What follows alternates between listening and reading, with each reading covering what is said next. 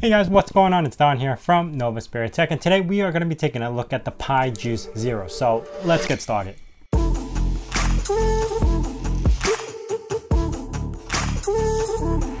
Now, Pi Supply was nice enough to send me one of these demo units for testing and to show you guys what this is all about. Now, they're still in the crowdfunding process, so I'll leave a link in the description below so you know where to get yours.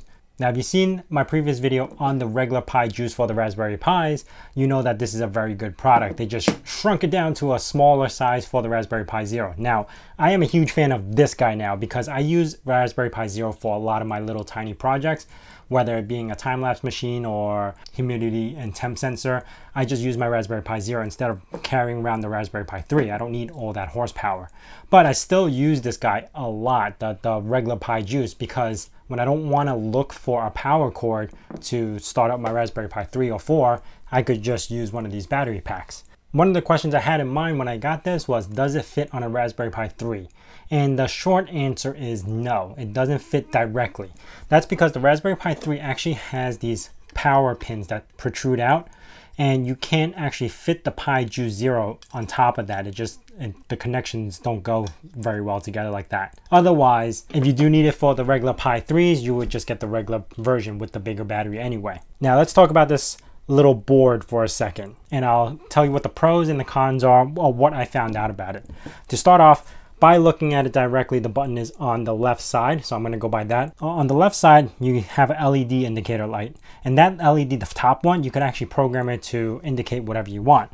Then you have the power button. Now, as far as the power button goes, you could turn on the device and turn off the device, and if you hold it for 10 seconds, it'll actually send a hold command, and if you hold it down for 20 seconds, it'll completely power down the board.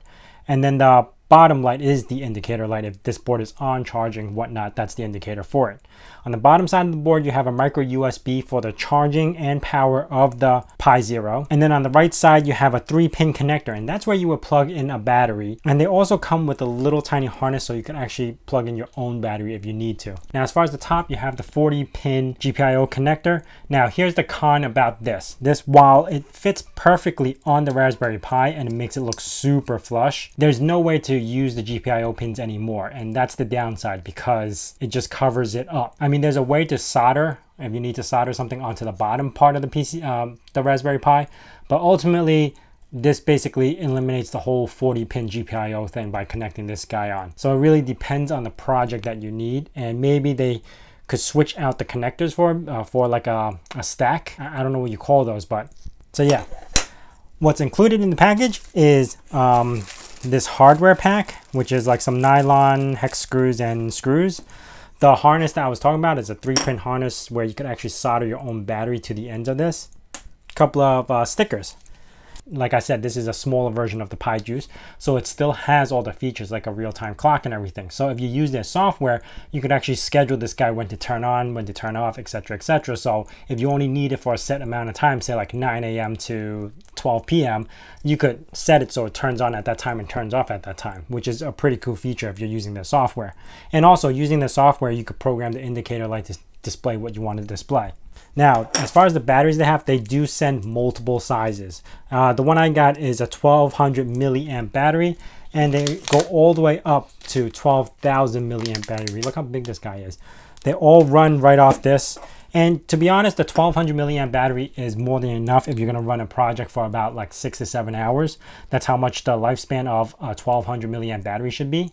Now, if this is not enough power, you can also combine this with their Pi Juice solar cell. So this thing is pretty cool. It opens up like this. This is a 22-watt version. You got these little holes that you can hook up to like a wall or a backpack or something like that. But inside here comes with 2 USB ports. So you can actually plug to charge this guy up and also charge up your cell phone at the same time or something. So this is actually a really cool solar power feature. Now, as far as my conclusions, I love the fact that this is going on a Raspberry Pi Zero, and I could run my projects in a small form factor and using a battery, and combined with the solar, I could basically leave the Raspberry Pi Zero outdoors indefinitely. The con, again, it hides the GPIO pin, so you really can't use the GPIOs unless you get one of those little connectors that I was talking about, like something like this on this guy, on the Pi Juice, this type of connector type. or solder it directly to the bottom, then you'll be able to use the GPIO pins. Well, I hope you guys enjoyed this video. If you guys got any questions, hit up in the comments below. If you guys are new to this channel, consider subscribing and also hitting that bell notification icon so you know when the next video is going to be out. And as I say in my nerd cave, hack till it hurts.